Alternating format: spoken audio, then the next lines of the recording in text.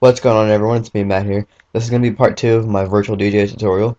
The last one was over the basics. The first one was over the basics.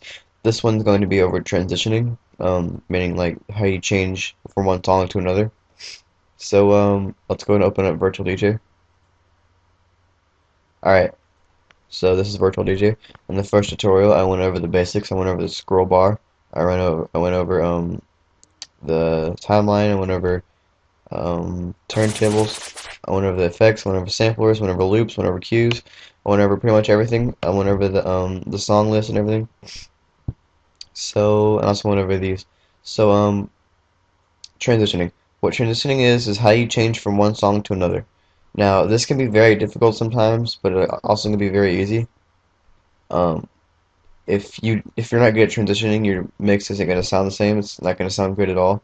If you listen to my mixes on my channel, as you can see, I'm not good at mixing. I'm not good at transitioning. If you can't transition, then that's bad. Because I can't transition, and my mixes would be so much better if I could. But it takes practice. You're not going to get it perfect right away. It does take lots of practice. You have to think of new techniques and that kind of stuff. So I have two tracks loaded in here. I have Evolution by NGB and The Journey by NGB. Um, so there's different ways you can transition. One is by simply using the crossfader and slowly dragging it across to change from one song to another. So let's say I have this one playing. Sorry if this is loud. Uh, and then I'm gonna start this song. About right here.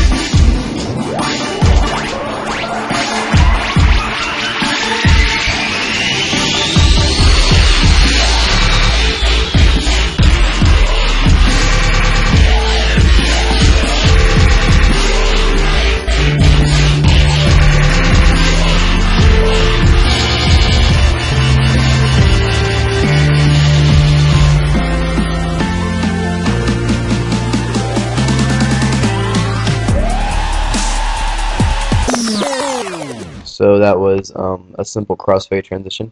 As you can see, I slowly brought the crossfader over, even slower than this. The slower you do it, the better it sounds. But so that's the crossfade. Another way I like to do my mixes, I like to slowly bring down the mid, and then bring down the low, and then slowly bring down the high. After all three of these are all the way down, then there'll be no sound. So let me go ahead and show you that. So I'm gonna go and play the song.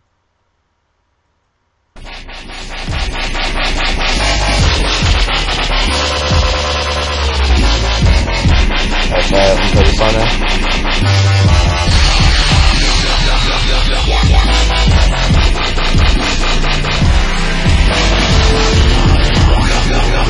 Slowly on the mid.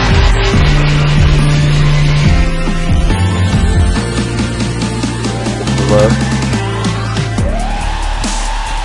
The high. As you can see, after all of these are down, you can barely hear the track. You can't hear the track at all. So I'm going to turn this back up. So that's just a couple of ways that you can transition.